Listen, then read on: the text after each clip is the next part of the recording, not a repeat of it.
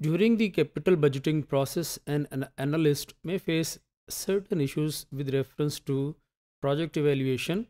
Issues may come from mutually exclusive projects, or they may come from the uh, inequality of project lives, or these issues may occur due to the problem of capital rationing. For mutually exclusive projects, these are the projects, as we have earlier seen, that compete with each other. These projects may form a group, and in the group, there would be a one project that the analyst needs to choose. And to choose a project competing with other projects, the basic and fundamental decision criteria is the NPV, that is the project with the higher NPV would be selected. Now let's discuss an example of mutually exclusive projects who have unequal lives. We have two projects, Project S and Project L. Project S has a life of 2 years, and after 2 years there is a replacement, and Project L has a life of 3 years, and then after 3 years there is the project replacement. The NPV of Project S is $28.93, and Project L has an NPV of $35.66. Both the projects have required rate of return 10% that is used as a discount factor. What is replacement chain analysis? In replacement chain analysis, we in fact analyze the project chain replacement since the inception of the project. This means that during the life of the project, if there is a project replacement, then the project is analyzed from its inception and not at the point where the replacement takes place. Then what is the solution? Solution is that there is an equivalent way. We need to equalize the lives of the project to analyze the competing projects.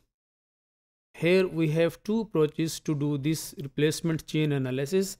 One approach is least common multiples of lives, and the other approach is termed as equivalent annual annuity.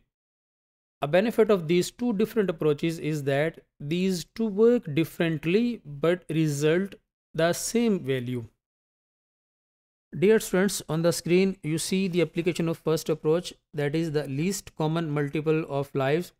In this approach, in fact, we extend the time horizon of our analysis so that the lives of both the competing projects divides exactly into the selected time horizon. Now we see that our first project, that is the project S, has a life of 2 years. After 2 years there is a replacement, and we have project L who has a life of 3 years. Now its replacement is due after 3 years. If we see the approach that is least common multiple, we have factors of 2 and 3. When we take the LCM of these two values, we arrive at a figure of 6. This means that we need to extend our analysis to period of 6 years.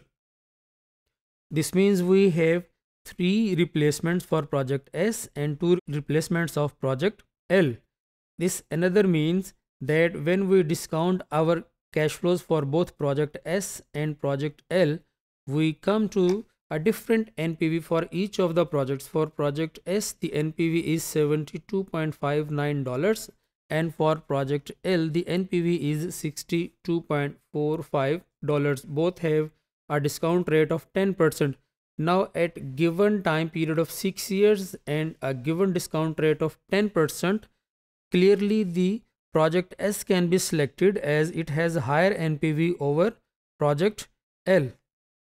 In second approach, that is the equivalent annual annuity or EAA, we determine the present value of annuity who has a collective value equal to the value of net present value of a given project. It works in two ways. At first, we compute the NPV of the given project, and then we determine the present value of this NPV, and this present value of the NPV is termed as the equivalent annual annuity.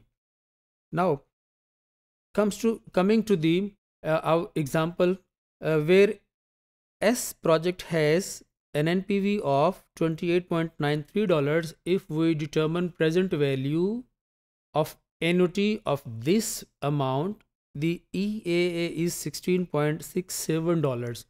And for project L, we have the NPV of $35.66. Now, determining the present value annuity of this amount, we come to the figure of $14.34. Now we have analyzed the annuity value of the both projects NPVs. Now if we see the value to determine project selection, we can see that the project S has higher EAA, and the decision criteria is that the project with higher EAA will be selected. Another issue that we can face is the capital rationing. Capital rationing is a situation where the financial analyst is constrained with the financial budget. This means that he has many project options but limited budget to choose. In fact, the capital rationing has a problem of misallocation of the project, because in capital markets, in open economy, capital markets allow funds allocation using the best rate of return that maximizes the wealth of the investor. But capital rationing cannot do this wealth maximization through the efficient funds allocation. The reason is that the capital rationing is occurred due to the funds constraints. There are two types of rationing: soft rationing and hard rationing. Soft rationing is a situation where the financial analyst can go beyond the fund and he can spend funds beyond the limit, means he can go for the overspending subject to a valid and appropriate justification against the decision. And so far as the hard rationing is concerned, here there is no choice for the financial analyst to go beyond the budget constraints. In hard rationing, the selection criteria is the profitability index. Now we have an example where we have three classes of projects ranged from project 1 to project 12, and we have 4 projects in each class. We have to choose 4 projects in each class, and the project has a fund limitation of $1,000. If we see the first class, that is project 1 from project 4, we see that we can spend on project 1 and project 2 only, because these two projects has positive NPVs and total NPV is $290. Also, these projects have higher profitability indices over the projects of 3 and 4. Along with these two, these projects have also higher IRR. Now, out of $1,000, we can spend only $800 on the first 2 projects. Now, what about the rest $200? These $200 can be used as distribution to the shareholders as cash dividend, or they may be used as share repurchase, being a cash distribution among the shareholders. For the second class of projects, that is from project 5 to project 8, we have first 3 projects where we can spend our full amount of $1,000. These 3 projects have a cumulative NPV of $440. So the selection criteria is the NPV, because these projects are ensuring a positive value creation for the shareholders. Also supported by our decision, profitability indexes of these all three projects is greater than 1. Now come to the third class of our projects who range from project 9 to project 12. We have a project 9 with $300 as the NPV and project 12 as $100 as NPV. Also we have project 10 as $270. But to select the project 2 along with the project 3, we needs a total investment of $1200, but we know that we have a project limitation, a funds limitation of $1000, and we cannot go for fractional projects, so we have to skip the project 10 and project 11. Project 11 we skip because we have a good option of project 12.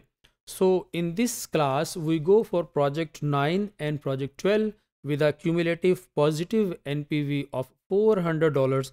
Also these two projects have profitability indices of greater than 1 and good IRRs.